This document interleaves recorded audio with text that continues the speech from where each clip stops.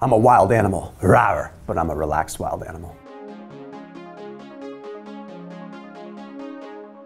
Hopefully I got your attention, but it's not completely irrelevant. Okay, so when you look at research and you find kind of in the animal world, in a survival state, if you were relaxed, you wouldn't survive, right? If you weren't eating, if you were stressed out, you would hope that you would be stressed out enough to be able to go find food, not relaxed and complacent with the fact that you're starving, right? Well, a lot of that has to do with the research I'm going to talk about today. Now, I want to cover the mistakes that people make during prolonged fasting. And by prolonged fasting, I'm going to go ahead and say anything over 24 hours for the sake of this video. So let's go ahead and let's jump right in. I don't want to waste any time. The first one is going to be very relevant to what I just said, and that is doing a 24 to 48 or plus hour fast when you are already stressed out. Okay, blanket statement, but let's dive into the research a little bit. The European Journal of Clinical Nutrition took a look at two very important things related to stress: cortisol levels, which you're probably somewhat familiar with, and heart rate variability, which I'll explain in just a little bit. Okay, now if you look at the chart that's on the screen right now, you'll see that it's pretty normal to have like an increase in cortisol in the morning. This is normal. It gets our blood pressure up, gets our natural stress response going. But if you look during a 48-hour fast, on the second day, you have this increase of cortisol that ends up going up to about 80% more than day one, showing that when we are fasting, we have an increase in cortisol. Okay, duh, no brainer, right? We're stressed out. Then you look at the other chart that's popping up now, you'll see it continues to go up the longer the fast. So we have this morning spike, and the morning spike baseline is higher and higher each day until cortisol is just climbing up. Eventually it does peak, and that's in longer fasts, but we'll talk about that in a different video realistically. Why does this matter? Because if you are combining the stress of a prolonged fast with already existing stress of your life, you reach a tipping point. Fasting should be a stressor or hormetic stressor in which you are trying to instill a tiny bit of stress so you force an adaptation. But the hormetic curve is just that. It's a curve, and eventually you go too far and you actually damage yourself. But as far as body composition goes, there's huge negative aspects of fasting when you're stressed out. Okay, sure, it does become easier in terms of your eating habits, but visceral fat, which is the belly fat, the fat that's underneath our, like in our organs, that is really not good, that we hear about, that's the stuff that gives you a pot belly that we really got to get rid of. Okay, well, you prohibit your body from being able to really burn that visceral fat if you are super, super stressed and cortisol levels are very high. See, the visceral fat within our gut has a lot of what are called glucocorticoid receptors. That means it has cortisol receptors. So when cortisol levels are high, they flock to the visceral fat. Now, what does that do in terms of fat? Well, cortisol and glucocorticoids and visceral fat, it's very adipogenic. What that means is when cortisol binds to these glucocorticoid receptors, it triggers fat cells to accumulate more. Now, you're not going to accumulate fat cells while you are fasting, but what you will do is not activate them and not burn them. So therefore, you start burning fat from other areas of your body, but not where you probably want to burn it the most, in the belly fat or in the visceral fat region. So you do need to be paying close attention to this. So you need to look at, okay, when am I not stressed out? Because I know it seems like fasting should be something you implement all the time, like whenever, but you really do have to keep a close, watchful eye on your stress levels. When you're worried about getting fired and you have a lot of stress and you're fighting with your spouse or your loved one, maybe it's not the time to fast, even though it seems like the most logical time because it would make everything else easier. Think about it. And then we factor in some data that you could look at using what is called heart rate variability. This is really new stuff, and I find it fascinating. So heart rate variability is not something that is only for super biohackers. Okay, heart rate variability measures the intervals between your heartbeats. Okay, now there's a lot of different things out there, like the Oura Ring, like Whoop and everything. I'm not, in cahoots with any of those brands. I'm just saying those are things that people use to measure them. So you're measuring the intervals between your beats. Now, the less of an interval between the beats, like the shorter the time period between the beats, as can be looked at on these different apps and stuff, that's going to indicate that you are in more of what is called a sympathetic system, sympathetic nervous system response. That means you're stressed out, so your heart's beating fast and kind of like cattywampus, right? A higher HRV means your heart is relaxed, and that indicates that you're recovered and not as stressed out. So when you look at the data, you see that a lower HRV is going to mess up your fast because a fast is going to lower your HRV as well. Again, a normal response. So what you need to do if you're utilizing HRV is look at your baseline for the last few days and notice the first day that you have an upward tick in your HRV showing an improvement in your HRV, the next day you should start your prolonged fast. Okay, because usually if you start to see downward movement or upward movement in this case, you're going to have more upward movement the next day.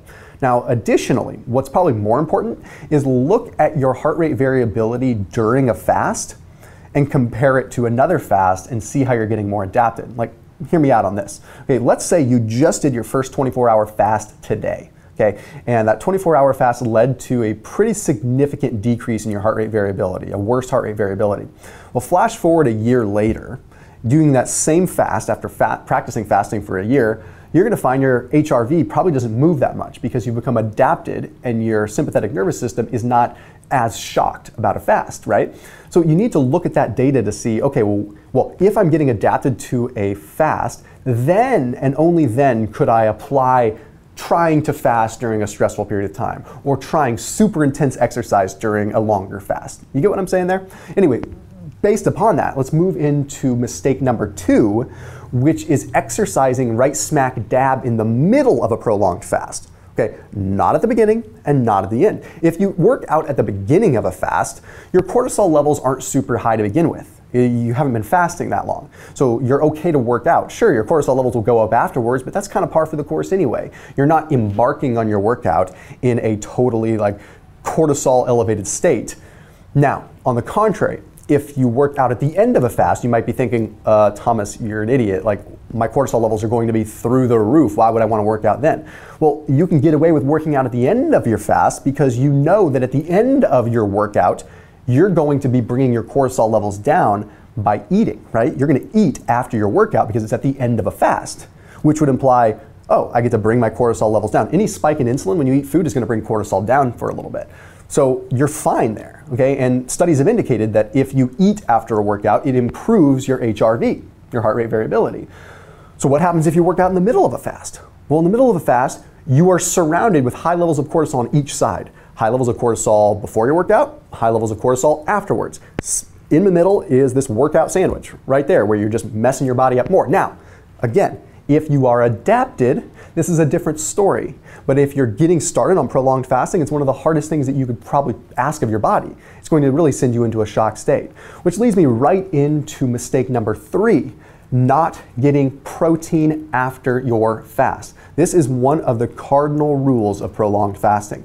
You need to break your fast with protein. And I don't care if you're vegan, vegetarian, carnivore, keto, paleo, whatever. Protein should be the break fast meal. You need to stop the muscle catabolism. You need to kickstart the anabolic processes to really tell your body, hey, you are out of a fast. Some people say eat fat so it continues your fast.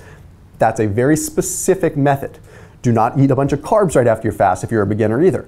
Protein is how you break it. Either lean protein like chicken, lean fish, or if you want to make it easy, use like some kind of plant-based protein powder that's easy for your body to break down. I put a link for the one that I use, which is called SUNWARRIOR. There's a link as well, and you can use the code and get 15% off.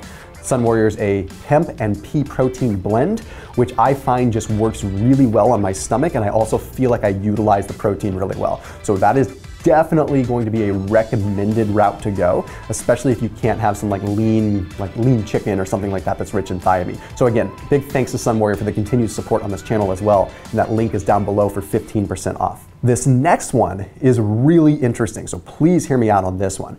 Using prolonged fasting as your first lifestyle intervention can be a tremendous mistake. And what I mean by that is saying, oh, I want to lose weight, so I'm going to embark on a 24-hour fast or a 48-hour fast. Please, please build yourself up to that. And it's not just because it's a dangerous thing, it's because you're going to set the pace the wrong way for your body and you're not going to have a good result. Check out this research. The American Journal of Physiology and Endocrinology published something that indicated that when you are overweight and you start putting your body into some kind of stress, like whether it's mild exercise or fasting or anything like that, you end up having trouble getting fat adapted and oxidizing fat. What's interesting is overweight people, when they would exercise or fast or anything like that, they can still get fat adapted. So this is wild. They can still allow their cells to develop the ability to utilize fat, meaning they're upregulating something called PPAR alpha. So they can absolutely still upregulate the ability for the body to use fat, but there's something standing in the way. This thing that's standing in the way is called pyruvate dehydrogenase. And normally in a healthy individual that's fat adapted, when the body starts using fats during a fast, pyruvate dehydrogenase downregulates. Pyruvate dehydrogenase is like the glucose gobbler, and it wants glucose. And if pyruvate dehydrogenase is continually elevated, it's going to continue to gobble glucose, even though you're perfectly capable of using fats. This is what's intriguing. So what happens is when you are a beginner and you start on a prolonged fast, even though you want with every fiber of your physiological being to utilize fat, what's happening is your body is using glucose, and it's trying to use glucose, when in reality, you'd feel so much better if you use fat. What does this do? Well, it commands that your body takes more glucose from the muscle tissue via gluconeogenesis, so you break down muscle.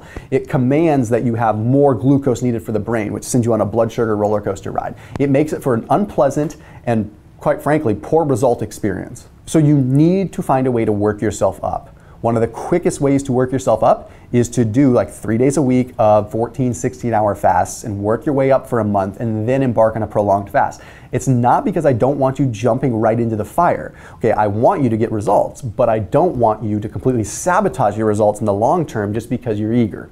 This next mistake is a huge one and relatively new research as well, and that is a micronutrient deficiency that can happen if you're doing a prolonged fast. During your prolonged fast, sure, it's normal, you're not consuming nutrients. Okay, but what ends up happening is if you get consistent about prolonged fasting, you do it too much, you start developing a micronutrient deficiency, and that can be a problem, mainly in water-soluble vitamins. But the research is very clear with heart rate variability and vitamin B12. So this was published in the journal AUTONOMIC Neuroscience, and it demonstrated that when you are deficient in vitamin B12, you end up having a pretty significant impairment of your heart rate variability, meaning you get more stressed out and you're going to get less out of the fast. Now, how do you restore this?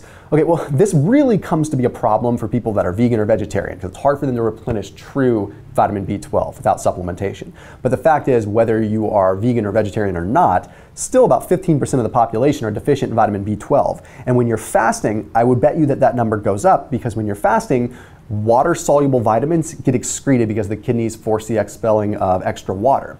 So you need to add some vitamin B12 if you're not getting it from your diet. Okay, that's going to be very important to get continued results with your fast.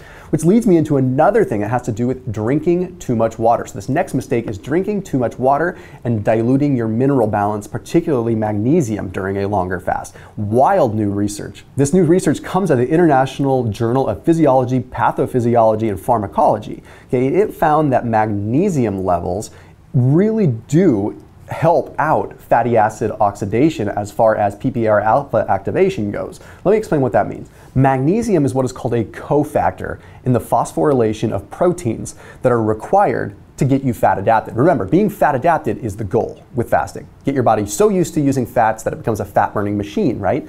Well, magnesium is a required cofactor for that protein activation. So they found that when magnesium levels are sufficient, you had a higher level of PPAR activation in the muscle, which is what we want, and better insulin sensitivity. Now, this is done in mice, but it's still very similar, and it could quite candidly be applied. Okay. So, well, that's great. So should we take a bunch of magnesium during a fast? Well, you probably would get a benefit out of it if you ask me, but that's purely anecdotal. Okay, I love magnesium during a fast. The bigger problem is about becoming deficient. It's not necessarily this dose-dependent thing where you add more magnesium equals more fat adaptation, but it definitely does equate to less magnesium equals less fat adaptation. And during a fast, once again, what happens? Kidneys expel extra water because of low insulin levels. Magnesium just so happens to be a mineral that you lose a lot of. Your body does a halfway decent job of maintaining sodium balance because it's so critical. So your blood electrolyte levels will, balance out a little bit, but magnesium is very critical, but it's not as vital to survival. So your body will expel it a little bit. This becomes a problem because then you lose your ability to become fat adapted as magnesium levels deplete. So yes, supplementing magnesium, but even more importantly is not oversaturating your body with water. I understand that drinking water is going to make it so that you're satiated. I get it, and it solves the boredom equation, but if you're going to drink water, you need to be adding electrolytes to it. I usually recommend element electrolytes. I can throw a link down below for those as well. The next and final one is going to be fasting when you are not up to anything, when you're bored. It sounds so counterintuitive to everything else I've talked about. Like, I thought I should be fasting when I'm just sitting around not stressed out at all. There's a fine line between being stressed out and being active, doing something. You should be doing something. The boredom will drive you nuts and it will cause you to do things that you shouldn't do. Like, oh, I'm just gonna sip on some extra water. Or, oh, I'm going to take in some extra coffee just because I'm bored and I wanna get more energy. If you're actually active, that's the best way. Okay, You're going to Disneyland, you're walking around, doing something. You're gonna go to work, you're busy, okay? You're traveling, where you're moving around, you're doing stuff. It keeps your mind occupied, which keeps you sane, and that's probably the biggest piece of the puzzle. Because without your brain, what good is your body? I'll see you tomorrow.